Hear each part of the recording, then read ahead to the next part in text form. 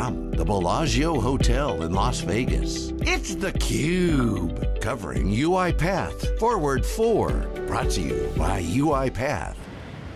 Welcome back to Las Vegas. theCUBE is here. We've been here for 2 days covering UiPath Forward 4. Lisa Martin here with Dave Vellante. We've talked about automation in many industries.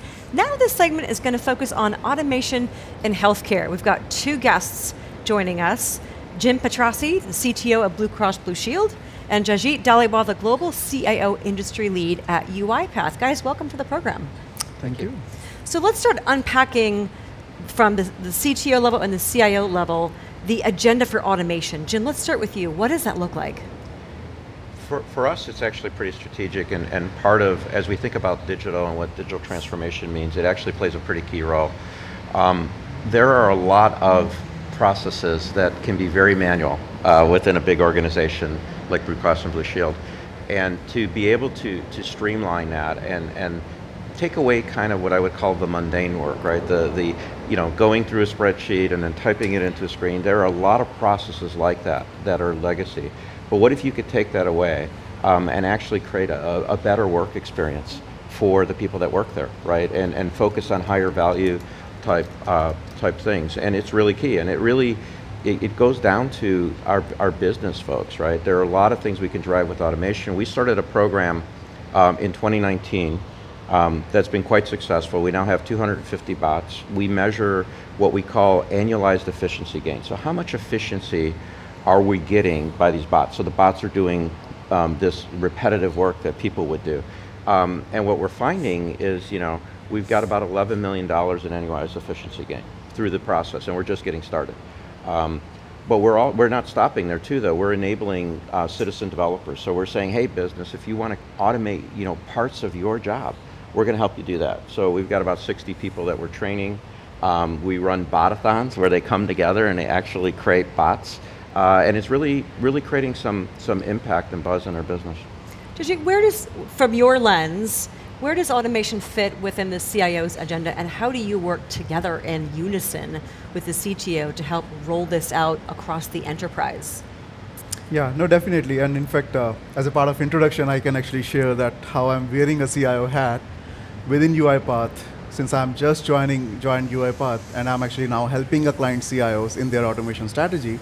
But I was a deputy CIO in my prior role at LA County, where actually I ran the automation strategy. So if we look at from an organization perspective, be it complex as LA County, which is such a federated organization, from a CIO perspective, the way we look at the strategy is it's always driven by the business goals of the city or a county. And we typically drive into three different areas. One is how we can transform our operational processes so that we can save the tax dollars. It's all about doing more with the less dollars. And then second is about how we can transform our residents' experience. Because end of the day, it is all about how we can improve the quality of life for our residents, serving 10 million people for LA County, a largest populous county in US. So it was an uphill task to serve such a diverse population need.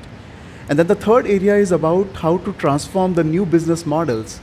Because as we are moving away from a government-centric approach to the resident-centric approach, you really need to come up with the new digital solutions.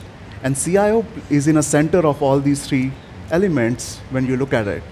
So it's a very uphill task to keep improving your efficiency, and then at a time, keep adding the new digital solutions.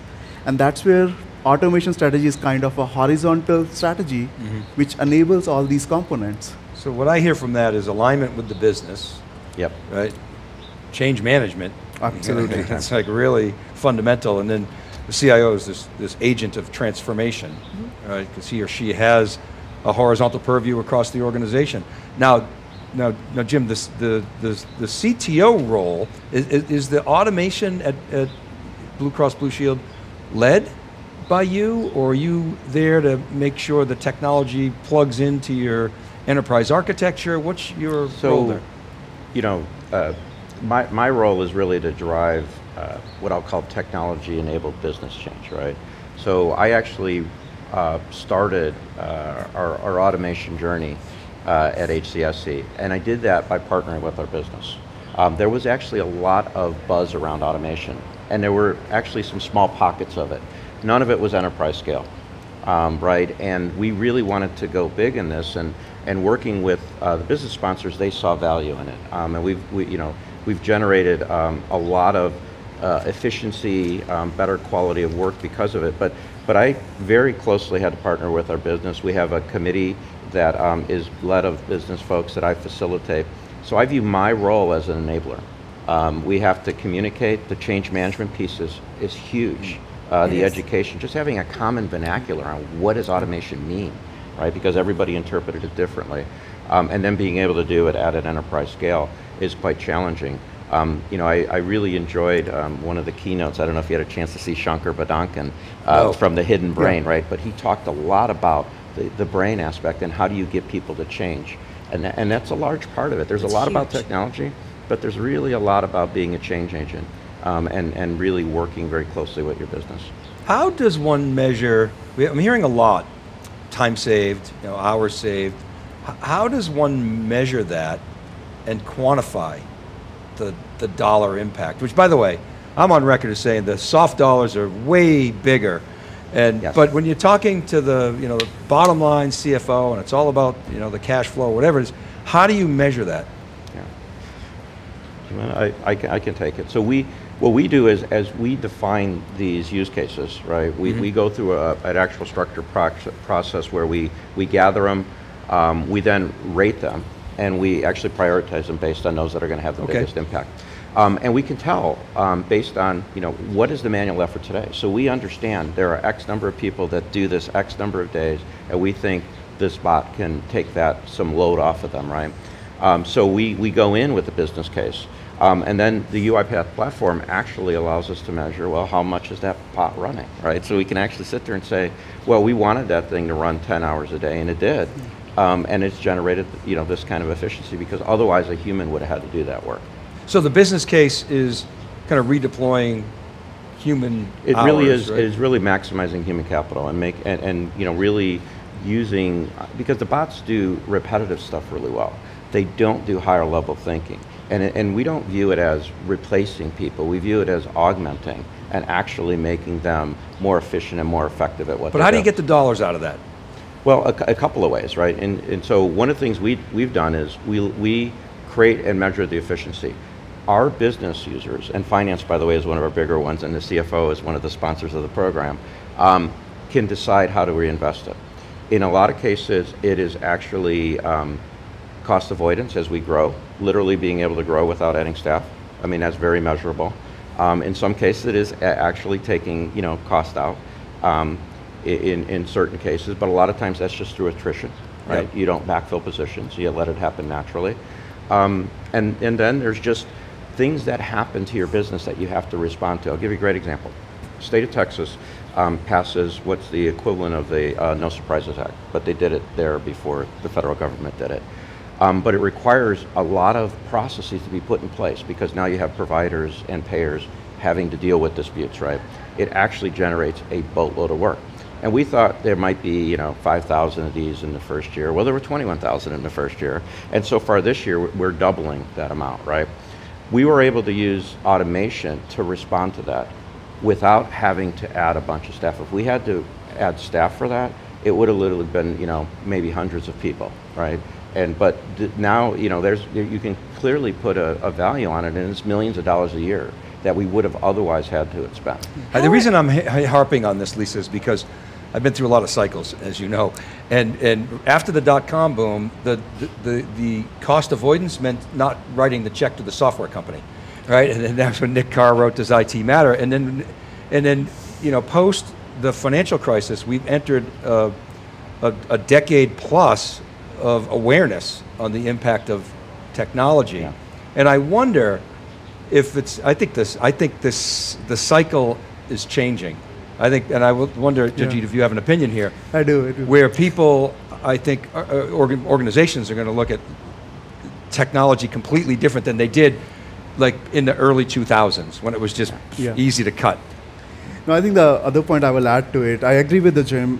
So we typically look at ROI, but ROI doesn't always have to be the cost, right? If you look from the outcomes or the value, there are other measures also. right? If you look at how automation was able to help in the COVID journey, it was never about cost at that time. It was about a human lives. So you always may not be able to quantify it, but you look at, okay, how are we maximizing the value, or what kind of situations we are in where we may not even have a human power to do that work, and we are running against a time. It could be the compliance needs. I'll give an example of our COVID use case, which was pretty big success within LA County. We deployed bots for the COVID contact tracing program. So we were actually interviewing all the people who were testing positive so that we actually can keep track of them and then bring back that data within our EHR so that our epidemiologists actually can look at the trends and see how we are doing as a county as compared to other counties and nationally. And we were, in the peak, we were interviewing about 5,000 people a day.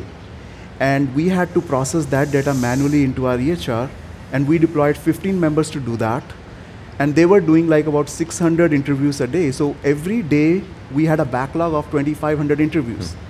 So it is not about a cost saving or a dollar value here, because nobody planned for these unplanned events. And now we don't have a time and money to find more data entry operators. And bots were able to actually clear up all the backlog. So the value which we were able to bring it is way beyond the cost element. And I believe that 100%, and I've been fighting this battle for a long time, and it's easier to fight now because we're in this economic cycle, even despite the pandemic. But I think it can be quantified. I honestly believe it can be tied to the income statement, or in the case of a public sector, it can be tied to the budget and the mission, how that budget supports the mission of the company. I really believe it, and I've always said that those soft factors dwarf the cost savings, but sometimes, right, you know, sometimes the CFO doesn't listen, you know, because he or she has to cut. But I think automation could change that. Right. I mean, for public sector, we look at, okay, how we can do more about it. So it's because we don't look at bottom line. It's about the tax dollars. We have limited dollars. Yeah. But how we can maximize the value which we are giving to residents. Sure. Yeah. It is not about a profit for us. Right, right. So we look at a different lens when it comes to the commercial side. Right. It's similar for us though as a healthcare payer, because we're a mutual, right? Yeah.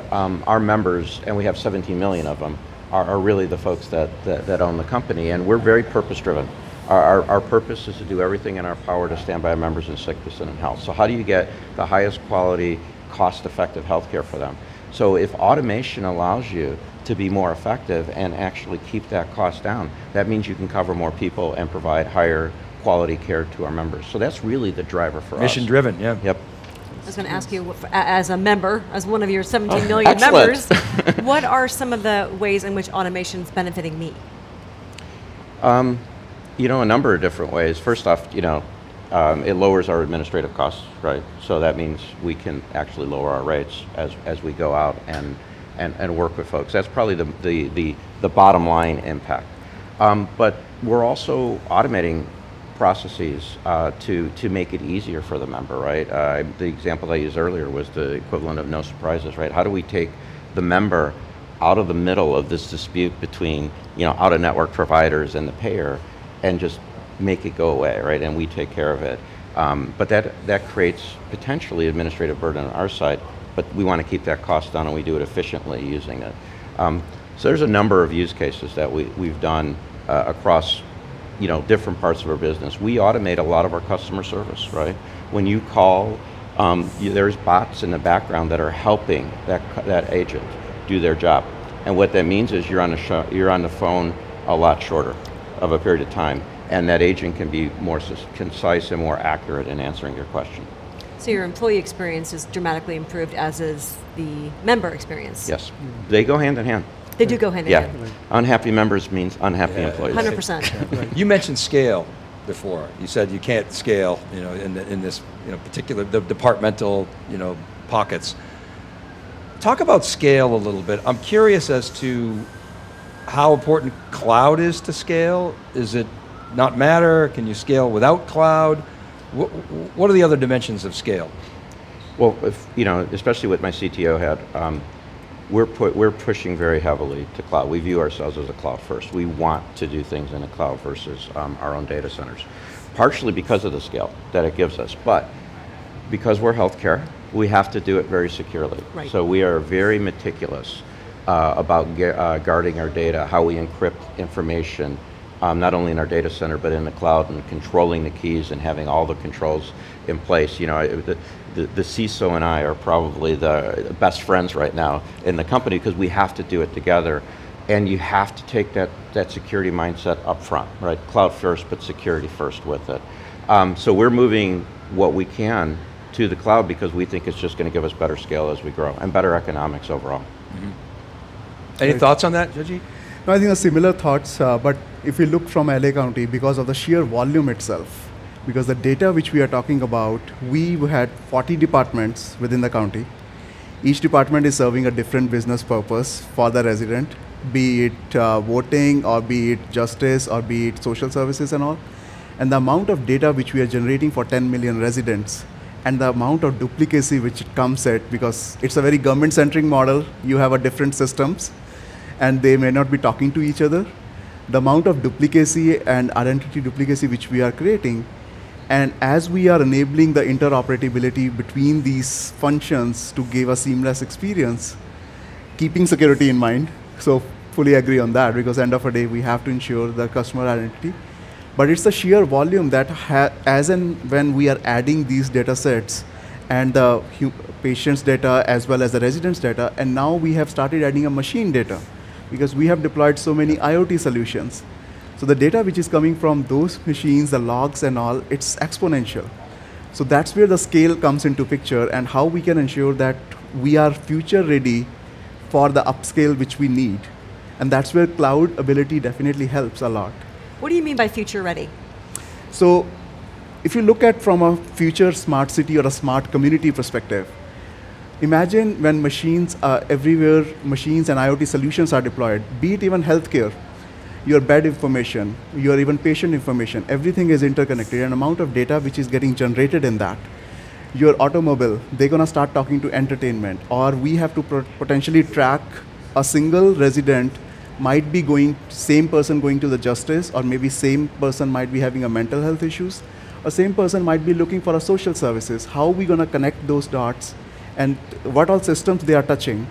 So all that interconnections needs to happen. So that exponential increase of data is a future readiness which I'm talking about. And are we future ready from a technology perspective? Are we future ready from the other ecosystem perspective?